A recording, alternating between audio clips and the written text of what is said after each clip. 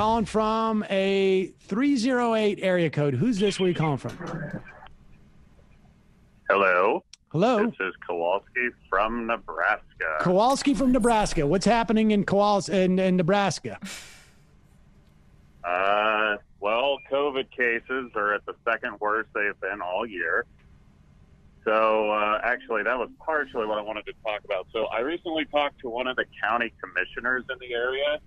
He is a lifelong Republican, not a big fan of BLM or same-sex marriage or anything like that. But he does really, really detest our governor for not taking COVID seriously. So, I would say there's a mixed bag of people out here. Interesting. All right, fair enough.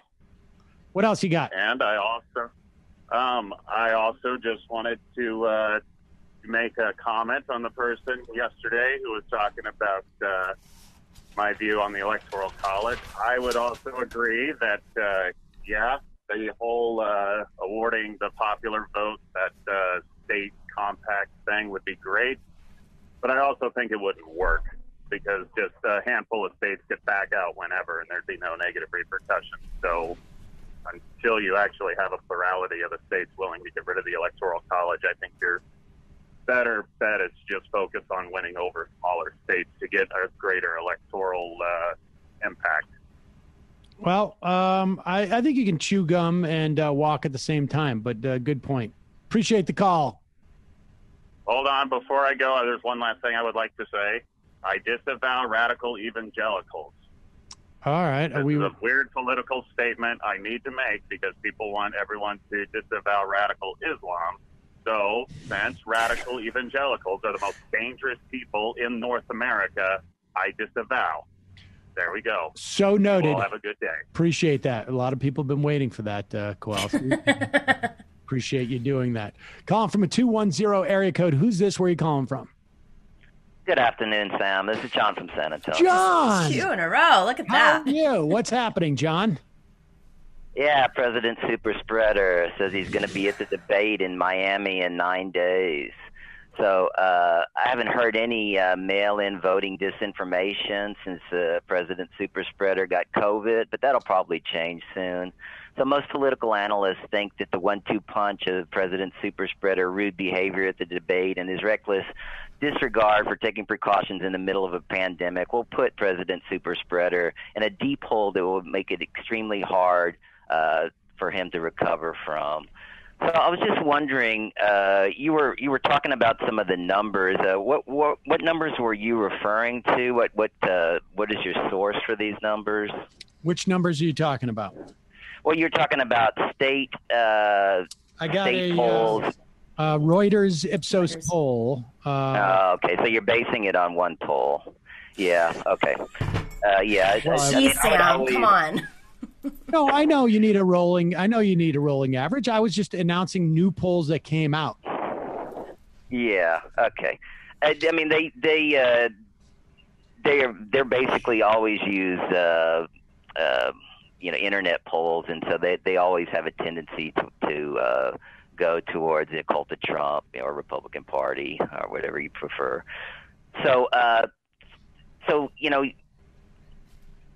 boomer voters, can change their minds very quickly, and we saw that in the 2016 Clinton-Trump election, and in this year's Democratic primaries after Bernie won in Nevada.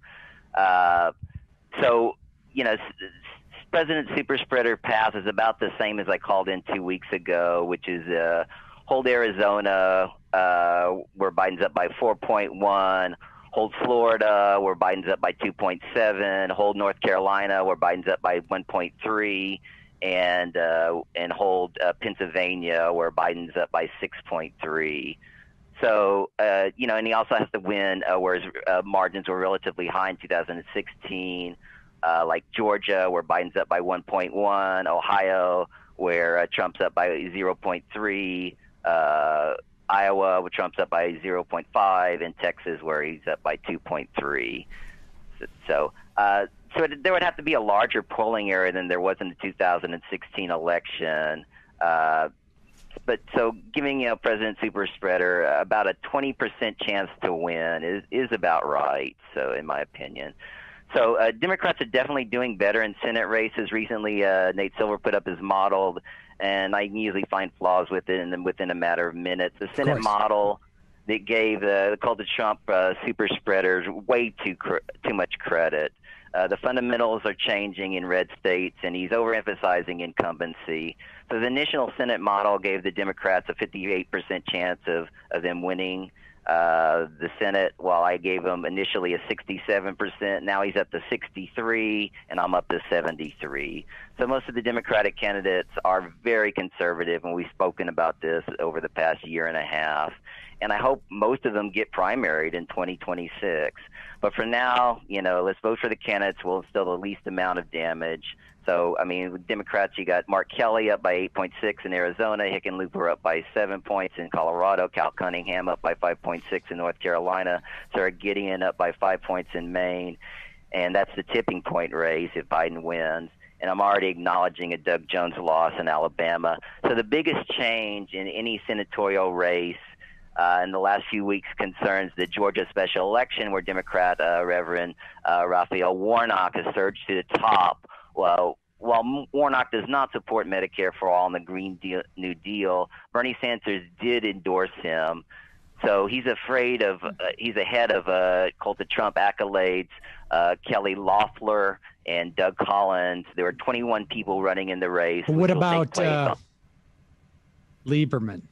No, he's far down. I mean, Warnock has all the momentum going with him. Good. So I mean, but he's got to get over 50, right, to avoid a runoff. No, he's not going to do that. He's at 26.2, so there's going to be another election on the 5th of January. So Loeffler's at 24 and Collins is at 20.8. So there's one potential. There's only one potential runoff poll between Warnock and Loeffler. Like I said, I think it's on January 5th, and Warnock was up by 10 points in that poll. Wow. So you played a good clip of the WNBA Atlanta Dream players, wearing Warnock for Senate T-shirts a while back, and I think it was in early. Anyway, so Loeffler, Now, are you suggesting, John, that my playing that clip in some way broke this race open for Warnock? Yeah, and I think Georgia has been trending more towards Democrats than any other state in the last month, both in the presidential election and in the Senate races. So, I mean, it didn't hurt. But, yeah, I mean, she made all these disparaging remarks about, Black Lives Matter, the movement, in early July, after the protest. And so that's when all that started. And so that was just the reaction to Loeffler's initial reaction. Right. So in Iowa, Teresa Greenfield's up by 3.7 over Joni Ernst. In 2016, South Carolina Senator Lindsey Graham said, if we were referring to the Republican Party nominee Trump, we will get destroyed and we will deserve it. In 2014, it's a little bit. I know people always say I sound like Lindsey Graham, so I mean, I don't know. That's not a good sign. People always say that. So he said he won his senatorial race by 14 pounds. Now he's only up by 0.2%. 0.2, not well, 2%, you know what 0.2. they just did? They made it harder for people to absentee vote in South Carolina.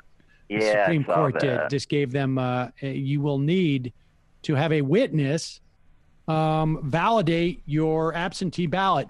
Now, I don't know if you need, a doctor to make it clear, but like to randomly have another person around you to watch you sign the ballot, it just sort of adds to the difficulty, but that's what they're doing. I mean, yeah, I imagine that Lindsey Graham is like, that's going to, when you're in a race with like 0.05% or whatever it is, difference between you and your opponent, literally every little bit helps. And that's certainly going to help. Well, John, I appreciate the update. We're going to hear more from you, I imagine, in the coming weeks. And of course, we will hear from you on Election Day, maybe multiple times.